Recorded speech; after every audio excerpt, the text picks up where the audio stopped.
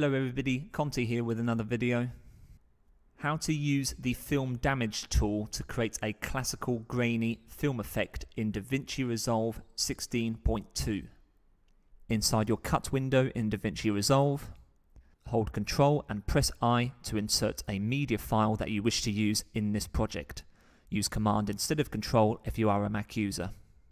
Left click on Change if this window appears.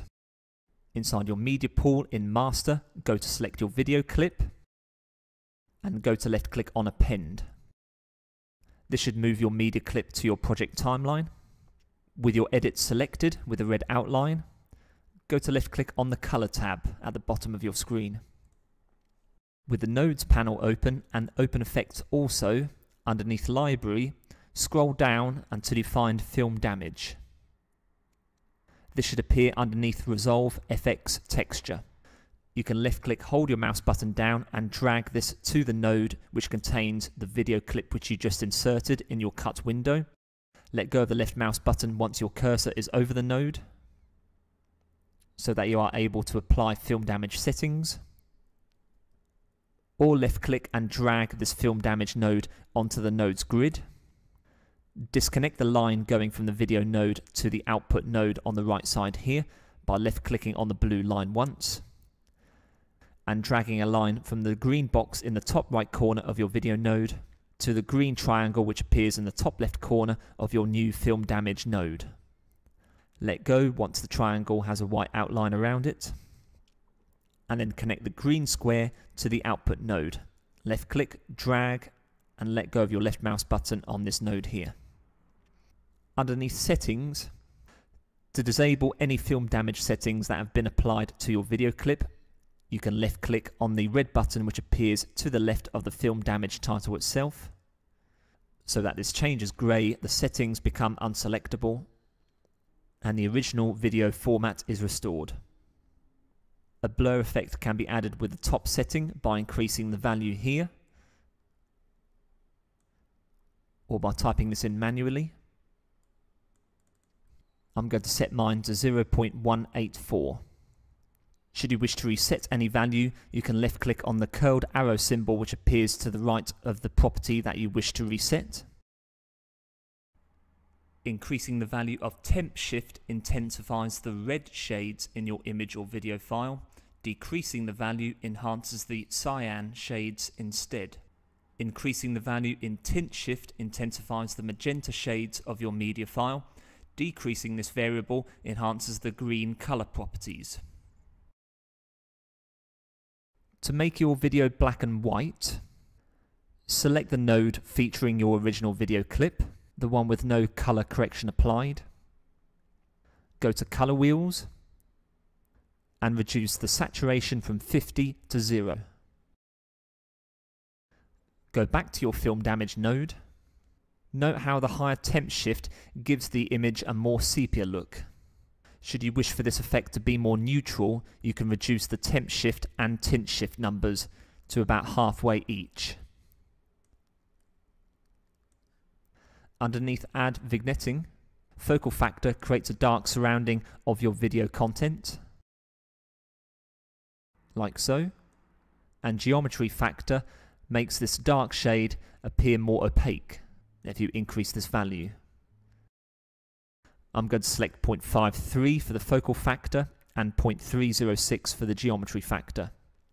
Tilt amount enables you to shift this circular shape up and down. Increasing the number shifts the focal factor created before upwards.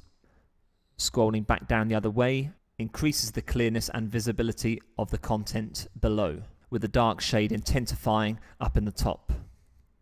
If I try adjusting the tilt angle, nothing appears to change in the video preview. However, if I ensure that the value for my tilt amount is not neutral, by increasing it to 0.673 for example, and now adjusting the tilt angle, this rotates the previously added effect around your canvas. It's rotated clockwise if we go to the right and anti-clockwise if we go the other way. For now, I'm going to ensure that both of these are reset to 0. To create the grainy effect, we scroll down further in our film damage settings to add dirt. Since I want to maintain the grayscale of my video here, I want to keep the dirt color as black. To change this color shade, double click in the box next to dirt color. Select a shade available in the box in the middle, or from the side here, or on the vertical bar on the right side here.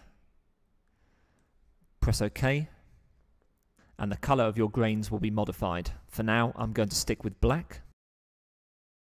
For variation of the grains, ensure that changing dirt is ticked. Density basically refers to the weight surrounding the grains which appear on screen. If we increase this to 10, we can see that each grain has more body. If we reduce this, they become less significant on screen. To increase the actual size of the grains, go down to the second option, dirt size. What appears on the video preview are the grains almost zooming out towards the DaVinci Resolve editor. A dirt blur effect will make the grains blend in with your video content more if you increase this. A smaller value applied will result in a much sharper looking grain, but one which doesn't blend in well on the video content. Dirt seed basically refers to the random slotting of grains on your video. The higher this value, the more random allocations of grains on your video clip will be applied. But even with a small dirt seed setting, the placement of these grains appears inconsistent anyway. For now, I'm going to stick with dirt density as 4, dirt size 2.960, dirt blur 0.419, and dirt seed as 4. Scrolling down the options further for the film damage settings, the next option we come to is add scratch 1. Note the line which we can see in the left side here of the video preview. This is referred to as scratch number 1. Left click on enable and this line disappears. Again, like we did with the dirt color, we can change the color of the line here by double clicking in the box next to scratch color and choosing the desired shade that we want the line to be, or by typing in the hexadecimal code into the box next to HTML. Click OK when you're done. Should you wish for the line or for the dirt to be similar to a color shade that already exists on your video clip, you can go to the picker tool next to the color box and left click once on the color shade that you wish for this line to be. Should I wish for this line to be similar to the white color which appears in the middle of the video here, I can left click on this particular subject. The color selection is updated and the line changes to white. For now, I'm going to use black as the line color. The positioning of this line on the video canvas can be altered using the next property down. Shifting the value of scratch position to a higher number shifts this line further to the right. The smaller the number, the further left it will go. The width of the line can also be increased, and the weight and significance on the video canvas can also be enhanced using scratch strength. If I increase the width here first of all as an example, note how it is slightly blurry and we can see through to the water content on the video clip here. If I increase the scratch strength, the line itself becomes more opaque, and a blur effect can also be applied to the line itself. For now, I'm going to stick with scratch position as 0.155, scratch width as 0.143, scratch strength as 0.419, and scratch blur as 0.490. Should you wish for the scratch line to stay still, untick the moving scratch box. I'm going to left click so that this is moving. Note how the line stays towards the left side of the video and does not pass the center point of the screen. In order to increase the distance in which it moves, you can alter the moving amplitude. Note how when this is increased, the line shifts further across the video clip canvas. But the distance it covers is also randomized.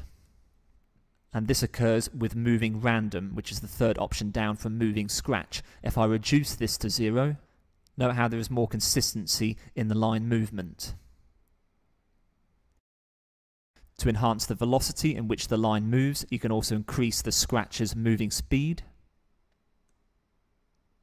And to create a skipping effect as well, we can add more flickering speeds, where the line disappears on certain parts of the video. Should you wish to add further lines, you can go down to add scratch 2, 3, 4 and 5, where if we left click on the second tab, the same settings as scratch 1 can also be applied and modified. To disable any of these at any time, use the enable box below the relevant scratch number label. Thank you very much for watching. I hope that video was useful to you. If you enjoyed the content and wish to be notified about future uploads on this channel, please like and subscribe. Join me soon for another video. Take care.